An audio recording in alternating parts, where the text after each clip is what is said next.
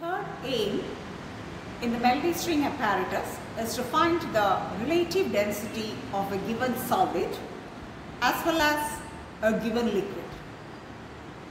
The experimental setup is all the same for all the three aims. That is, you excite the Melde string using DC electric power, create transverse and longitudinal mode of vibration, find out the loop length of a single loop in both the cases. So in the second aim we used an unknown mass. We tried to find out what is the mass of that body with the help of the concept that m by L square will be a constant. In this, we are trying to find out the relative density of a body. Here the experimental setup is the same as the earlier experiment. The only difference is that here we will be hanging a body at the end of the string and we will evaluate the length of single loop when the body is hanged in air. Later, we will suspend this body in water. Then we will find out what is the length of the loop in this case. As a third stage, we will suspend this body in kerosene or an unknown liquid. Again, we will find out what is the loop length in this case. So, here we are going to have three quantities.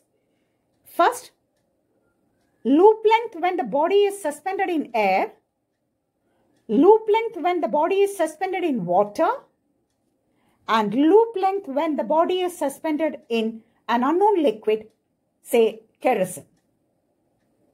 The same situation will be done in the longitudinal mode also. We will correlate this part of the experiment with the first aim and the second aim, where we have found that m by L square is a constant for a given mode of vibration.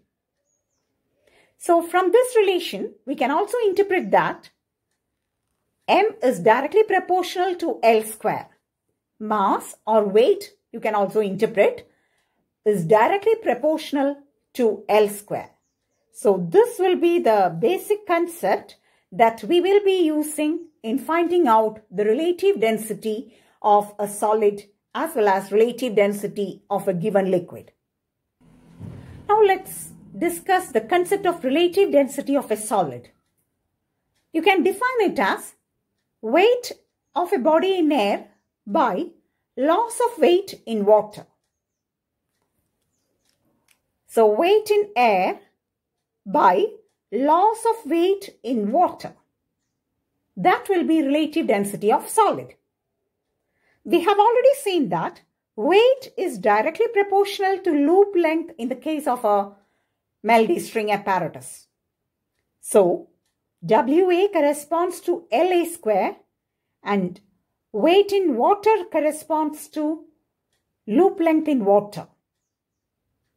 So, once you have measured the loop length with the body at the end of the string, if LA is a loop length when suspended in air and LW is a loop length when suspended in water, then relative density of the solid would be LA square by LA square minus LW square.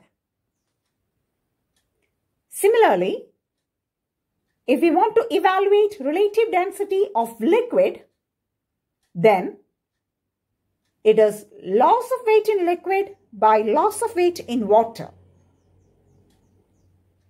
That is WA minus WL, that is loss of weight in liquid.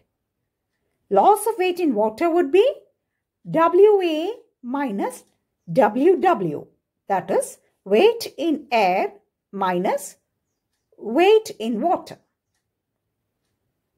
We know that weight is directly proportional to square of the loop length. So, the equation becomes LA square minus LL square by LA square minus LW square. So, with this theory, we will be able to evaluate what is the relative density of solid as well as relative density of liquid. So this is our body. We will try to find out what is the relative density of the material. So what we have to do is find the loop length when it is suspended in air. So let us call it LA. Then suspend this body in water. So it will experience a loss of weight, and you know that relative density of the body is weight in air by loss of weight in water. So under this condition, you have to find out what is the loop length, that is LW. In the third stage, you are expected to find out, so from this you can find out the relative density of solid. Now, if you are asked to find out what is the relative density of an unknown liquid, then what you can do is, to find the relative density of the liquid, we have to find out loss of weight in liquid and loss of weight in water.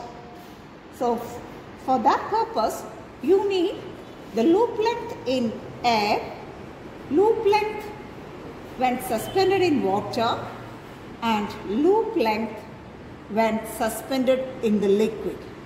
So this is the unknown liquid. Actually, I have taken kerosene. So under this condition, you have to take the loop length.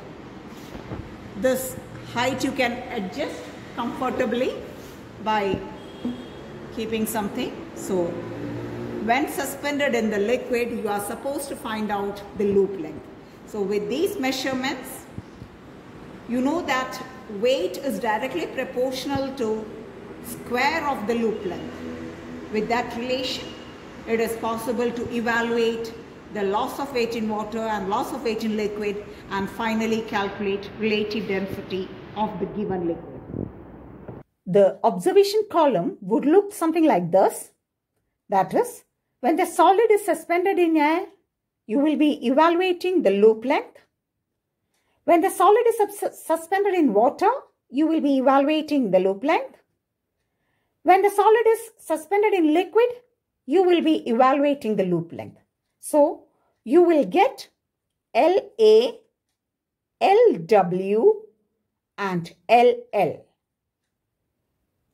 We can apply these values here and find out the relative density of solid and relative density of liquid. So the experimental part would just include suspending the body in air and taking the loop length, suspending the body in water, taking the loop length, suspending the body in unknown liquid and taking the loop length. By substituting the appropriate values, we can find out the relative density of this solid as well as the liquid in which we have immersed it, relative density of the liquid in which we have immersed it.